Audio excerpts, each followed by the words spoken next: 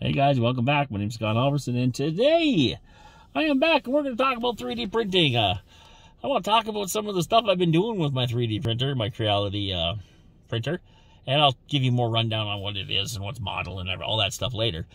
But in the next video when I show you some of the stuff I printed with it. But anyway, as you see, I've been posting on social media the skull, the Dice Tower skull, and I got introduced to that company, the people who make those files for printing, and I printed that one out. It's a demo one that you can get from them people for free, and I am dumbfounded by how awesome it is. Now they do have a partnership program where I can buy their STLs and then pay them a monthly fee, and then I can print those files and sell them for whatever I wish, or at least close to whatever I wish. I haven't read all the details, but I know that I have to pay a monthly fee to get the rights to sell the prints, which I pretty much have full intentions on doing. I'm going to print a couple more demo pieces out and make sure that, you know, there's enough interest up here for them. But it is fantastic, and I hope that you guys stick around to watch some of that coming in the future, because it is some sweet stuff.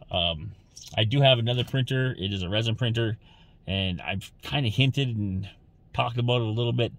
I've had nothing but ups and downs with that one. That one's been an absolute roller coaster ride. My other one, my filament printer, it's been okay. It's been a good printer. The filament printer's been good.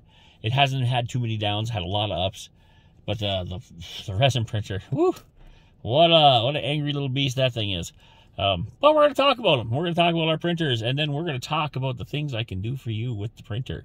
So that'll be coming up in videos coming up here. So anyway, if you have something you may want printed and you think it's kind of cool, feel free to ask me, and we'll talk about it. I can help design it or whatever it is. We can do some prototyping, whatever it takes, and we'll get around to it. Now, I'm going to tell you right now, I only have one printer. I may very well buy a second or a third one just to help speed the processes up a little bit. But it is definitely a time-consuming thing.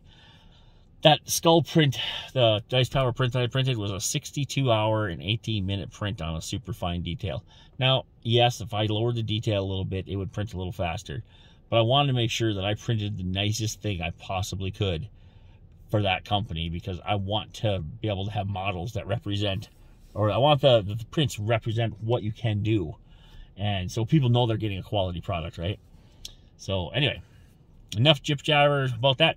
I just want to let you know that I'm excited. I can't wait to get some more prints done. And I hope you all are keeping your eyes open for the next video, which will talk about the printer and show you some of the prints that I've had with both of my printers.